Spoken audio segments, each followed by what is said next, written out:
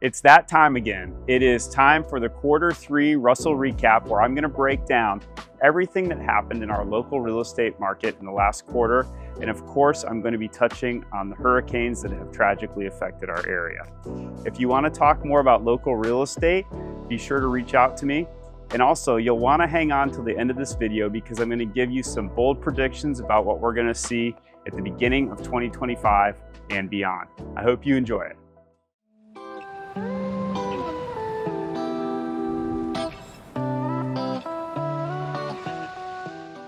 So like I said, we're going to look back at last quarter, and we're also going to include the hurricane events in the last quarter, even though they were the first half of October.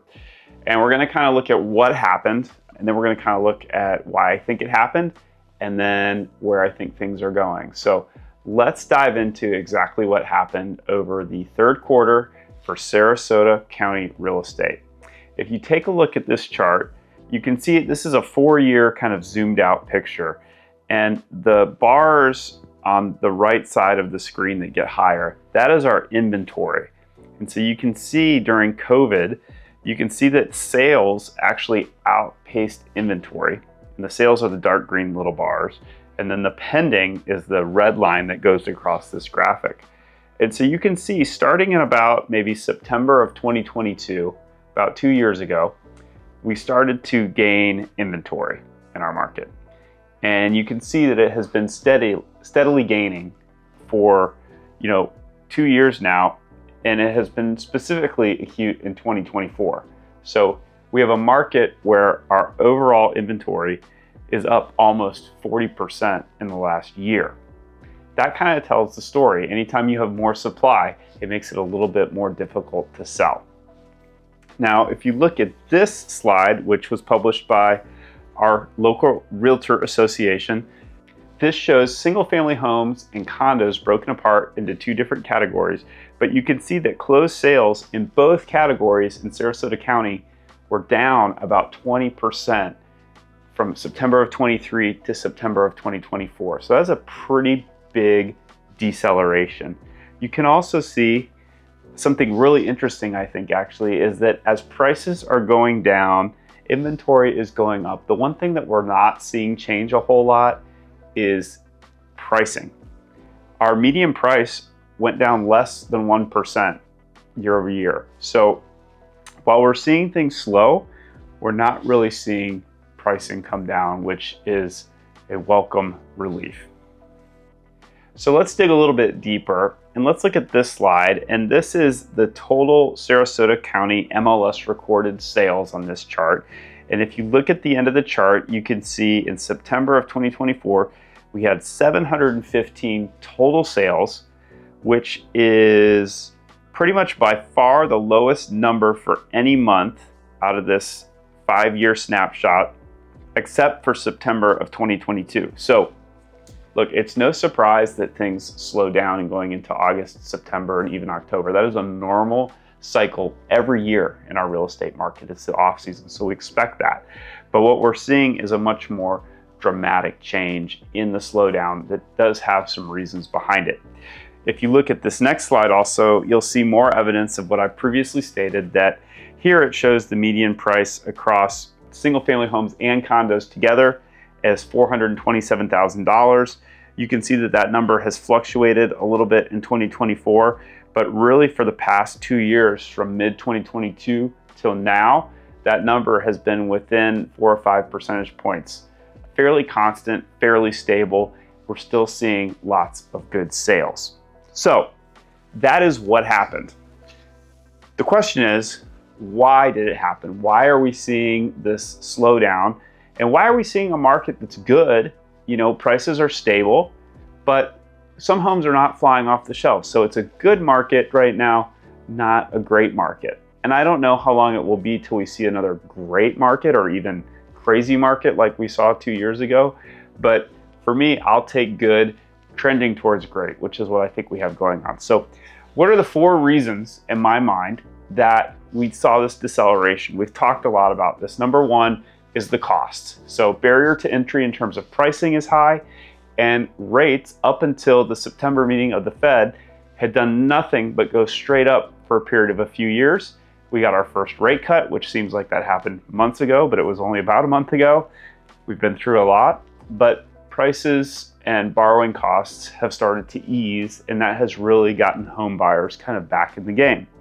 The second reason is politics, right? So the election has not yet happened while I'm filming this. We're still about 2 weeks out, and people do not thrive on uncertainty. So once we get this election season behind us, things calm down, people accept the results, begin to move on.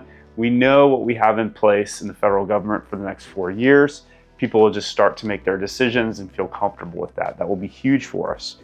The third thing that I think has been a drag on the condo market, specifically older condo buildings, and we've talked about this a lot, is that with the new condo laws since the Seaside collapse, the condo boards all have to have their engineering studies done by the end of this year. And so I think as we go into 2025, people are going to have a much clearer picture of what needs to happen or not happen in individual condominium projects before they make a buying decision. And I think that's something that has been holding off sales. So that's another barrier to entry that's been removed. And then the fourth cause of this deceleration is natural disasters. So the statistics for September would definitely be post-Debby, where we had, catastrophic flooding in a lot of areas. So that slowed down the market.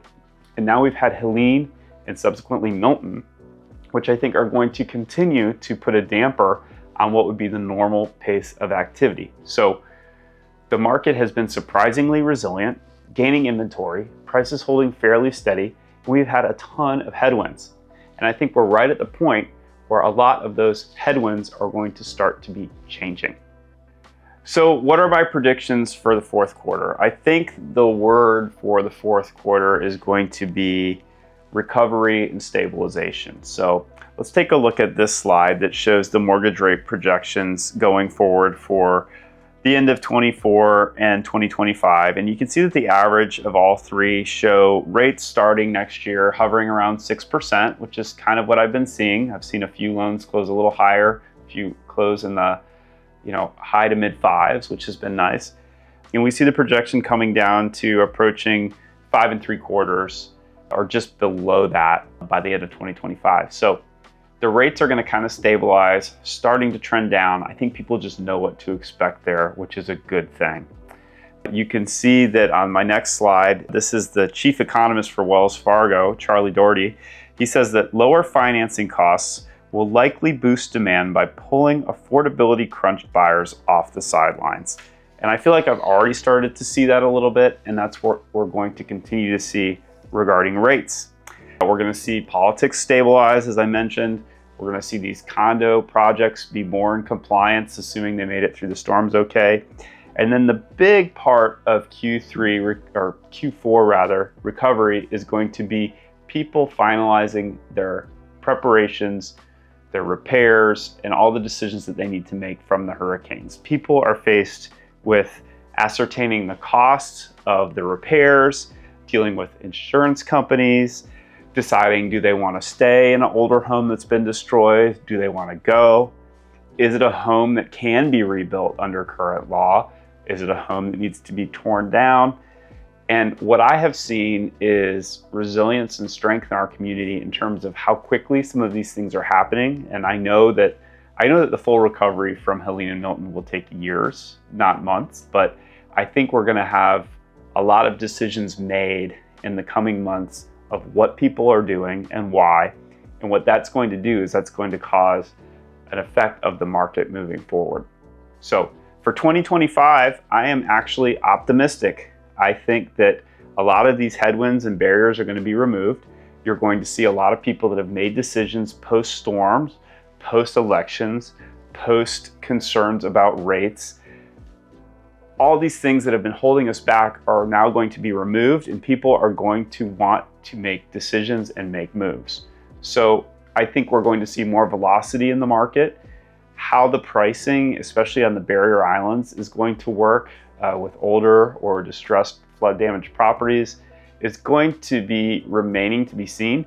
But what I do expect on the barrier islands is you're going to see newer properties or properties that are built above base flood elevation. You're going to see a lot of demand for those properties because people now know that it makes a lot more business sense to have a property that's a bit more elevated, even if they don't like all the stairs. So that's what we saw in Q3.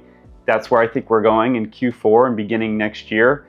Again, a good year, but not a great year. I think all these things need to move on, and I'm ready to get going and moving forward and starting the recovery for our town and for the whole Gulf Coast, and looking forward to a great selling season in 2025, helping a lot of people start new chapters of life. So again, I hope you enjoyed the content. If you want to have a conversation about Sarasota real estate, please reach out and give me a call, like and subscribe, and appreciate it so much.